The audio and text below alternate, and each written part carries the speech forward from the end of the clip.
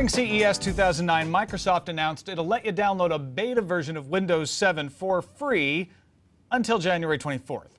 I'm Tom Merritt from CNET.com. Here's a quick tip on how to get Windows 7, even maybe if it's after January 24th. Now, the beta is officially available from Microsoft at microsoft.com/windows/Windows-7. You'll have to sign in with a Windows Live ID, then you'll get a key to use to activate the copy of Windows. Now, apparently, there are only a limited number of keys. I don't know how many exactly, maybe a half a dozen or so, so your key isn't going to be unique. Now, if you're afraid of giving your info to Microsoft, or their servers are swamped, or it's after January 24th, there's something you should know. Since the beta is free anyway, some feel it's fair to download it elsewhere, say a torrent search engine like the Pirate Bay. You'd still need to obtain a valid product key to activate it, though. This is probably not legal, but Microsoft is less likely to go after you. It's a free beta, after all, and it's set to stop working altogether in August anyway.